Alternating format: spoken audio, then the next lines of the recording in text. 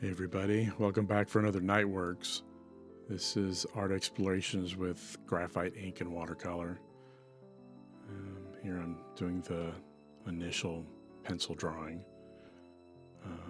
This is a seasonal piece. Thanksgiving just happened, and I like doing little responsive works to things that are going on around me. This is a guy who's supposed to loosely have a pie face. My friend Jenny requested I do people made of pie or something. I don't know. Anyway, so I tried this. I think I could have upped the pie-ness of the guy, but it came out fun anyway, regardless. Here's Mr. Pie number 2. And this is all just stuff I'm making out of my head. I call it just freeballing, just making up stuff as I'm drawing. I had a loose idea of the first guy, and then I had the inspiration that had Mr. Pie number 2, the second guy, and that gave me kind of a back and forth of up and down and 2 different directions of pie people. And then as I was drawing, because I'm doing this piece about Thanksgiving, I started thinking about gluttony and how we tend to overeat on these holidays. And so then I got the idea to just put his main mouth food hole right in the middle of his body. He's got a big mouth in his stomach. Just shove the food straight into his fat stomach. So, and then I was like, well, since he's eating, I'm going to give him a little spoon. And then I don't know why I guess they're naked, because I'm sort of loosely thinking about the souls in Dante's Inferno, the Gluttons. And so then I started thinking, oh, these are Gluttons, right? So I'm not saying these are damned people. So why would they have a pie face? But those are the pieces of ideas that I slapped together for this piece. This guy's got a little fork. Just some eating utensils.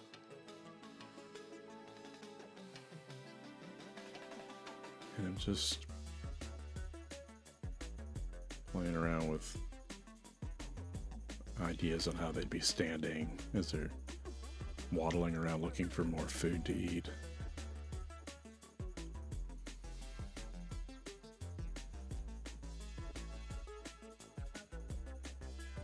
And just coming in and reinforcing the idea for the hand and the arms. And here I'm just adding in crotch and the legs. And then in the back, I add a foot to the guy, like he's lurching forward.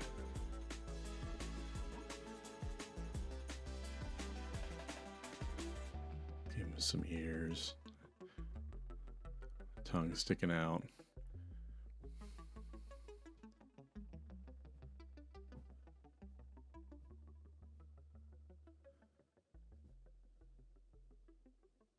And in here, I just grabbed something round so I could put in like a moon, and then I put in some fat stars. I don't know, just eating all night long. Okay, woo, I did the drawing. Now I'm onto the watercolor. For this piece, I'm using, is it Schminke watercolors? Is that even a word? I should look that up. So yeah, Schminke. I don't know how you pronounce it. I believe they're German, Yiddish. I don't know. These are professional grade watercolors. I got them on Amazon. I'll put a link down below if you want to click on it.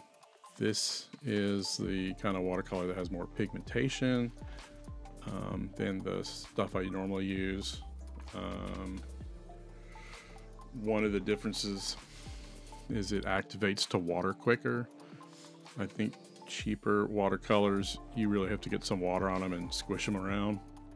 And this stuff becomes pretty juicy pretty quick.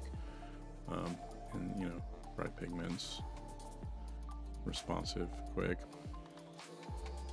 And I'm kind of being loose.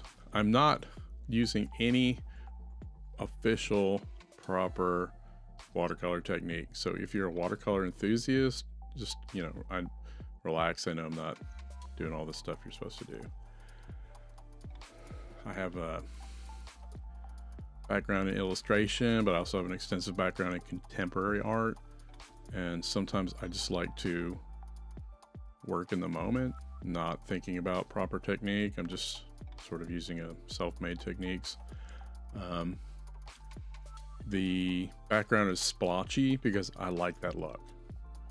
I think it adds a little chaotic motion, which is what I was looking for the piece.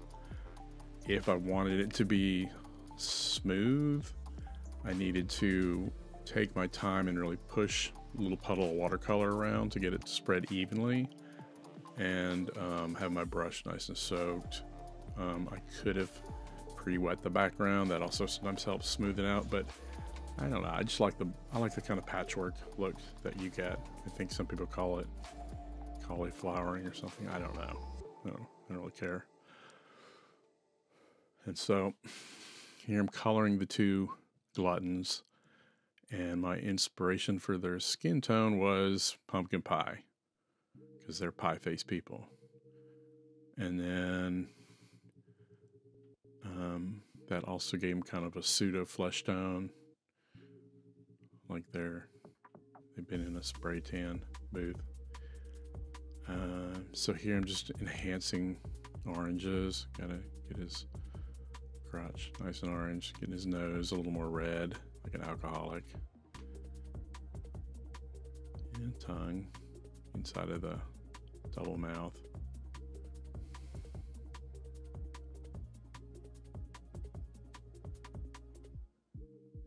Using a nice little, I think it's a number 6 round brush. Held its tip really good. I just got that. I don't remember when. This might be the second time I've used it. It's a cool little brush.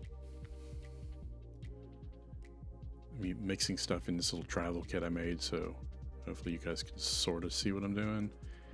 If you want me to do a slower, instead of this kind of speeding on crank kind of video, I can do a slower mixing one too. Sometimes you come in with a preconceived notion of your color palette and your colors. This one I was just kind of working off the idea of pie, so my color palette was dessert. And once I kind of knew what the pie people were vaguely going to look like, I did a background that kind of corresponded. So they're kind of yellow-orange, so the background is kind of blue-purple, kind of complementary-ish. And then I had to make sure that the background and the figures didn't blend too much so they get lost. So I want to make sure that they were different. And then I also had to make sure that I did some color separation between figure in the foreground and figure in the background, knowing though that I was going to ink it, so it wasn't quite as important as if this was straight up paint, because they're a little too close if I left it like this. So here I'm adding shadow tones,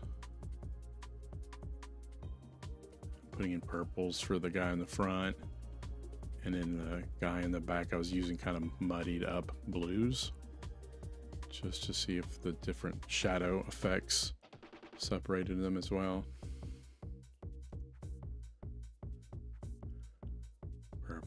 Purple.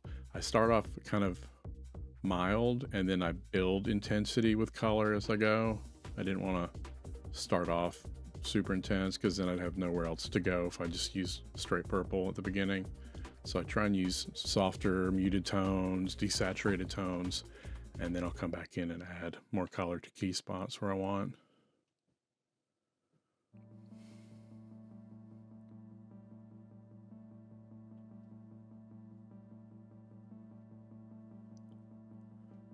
Man, I wish I could paint this fast in real life. I think this piece took like over an hour. It was like an hour and a half, maybe. Working on Canson XL watercolor paper, 140 pounds, cold pressed. It's not the lumpiest cold press, but it's not vellum hot press smooth or anything. Here I'm just throwing in some purples in the background, hoping they kind of tie in a little bit with the purple in the shadows on the foreground figure. Just trying to key some colors together. I don't know if saying key is the right word, but trying to tie things together so they kind of relate visually.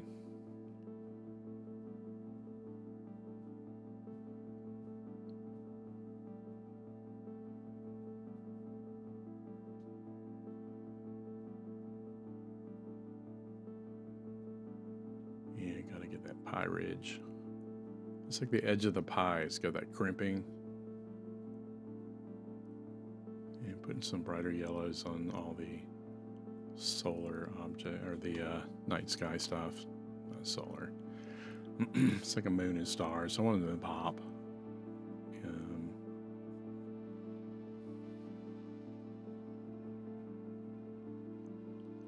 So this is, you know, it's metaphor. It's satire. It's allegorical piece about gluttony and all that stuff.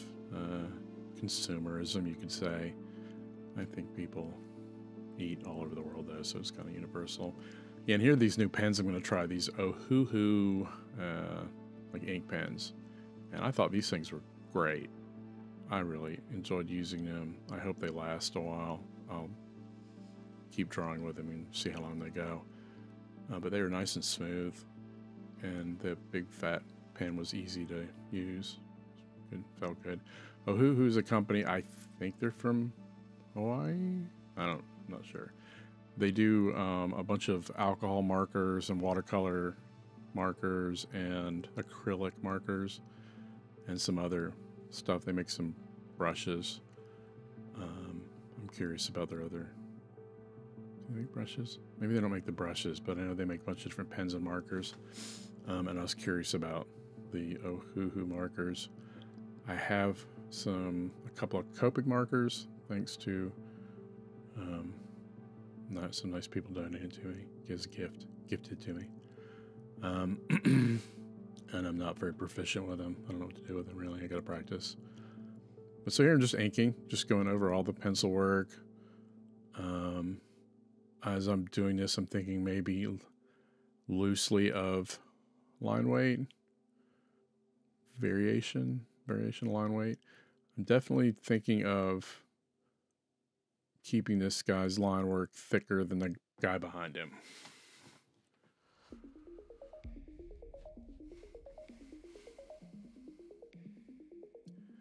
And I'm doing some hatching just on edges to help give a little weight to things.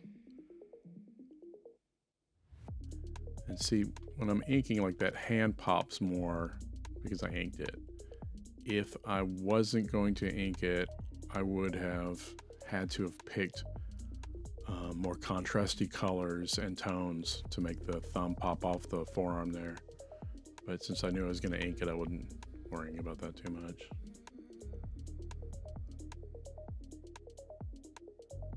And so I switched to a smaller pen for this guy.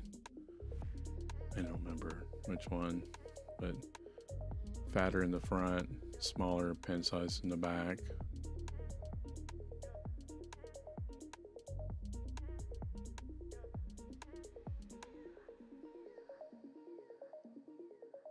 Teeth. Gotta get the teeth in. And then I probably used it for the small pens for small hatching. Come back and just do little finer line work all over the place.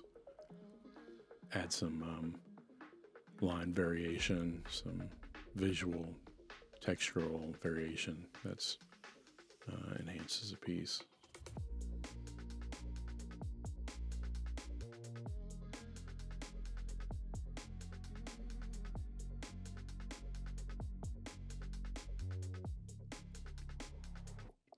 And see, I just sort of plop star shapes down, and then there's that loose glow of the leady yellows around them. That's kind of cool. This is that loose watercolor stuff. And so here I'm just finishing up real quick with some Faber-Castell gray tone markers for some shadow enhancement. And I think I even tried to use a little white jelly roll pens, but the white didn't really work too good on this. They're kind of hit or miss. But these things are good. I like these little gray pens just to add a little quick pops of depth. They're fun. They come in different color tones. And so there you have it. It's a full piece. And I hope you guys enjoyed the process. Thank you, and see you next time. Bye.